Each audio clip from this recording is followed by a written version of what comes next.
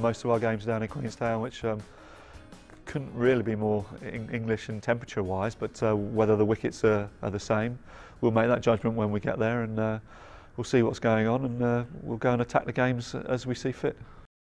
I've got lots and lots of bowling options. I've got lots of guys in the top six who are all-rounders, so it means it frees me up to play lots of different bowling choices. I've got tall fast bowlers, I've got short skiddy fast bowlers, I've got a leg spinner, I've got two off spinners, and I've got guys bowl medium pace. So I've got lots of different choices to be able to make depending on the conditions we see. We don't really get the opportunities like this all the time since we're a smaller associate country. So it's not always, we don't always have the opportunity to play against the bigger teams in the world. So yeah, it's a nice opportunity for all the guys on our team.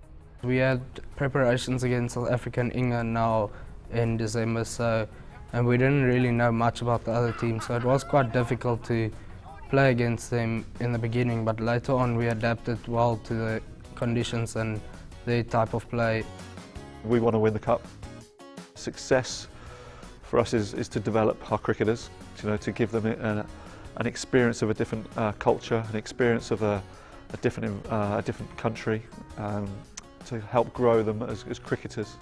So those things would be fundamental to our success. However, we're in a win-lose business, and we're here to win.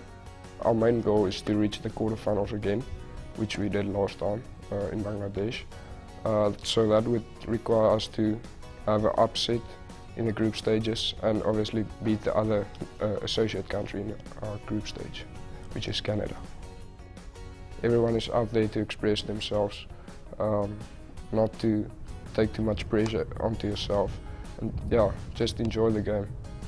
It's a big honour, privilege, especially playing on TV as well, so it's massive. I think it'll be quite a big audience watching, hopefully, and we're going to try and get it out there as much as we can, have as many fans watching as possible. Yeah, it's really good, everybody's really looking forward to it.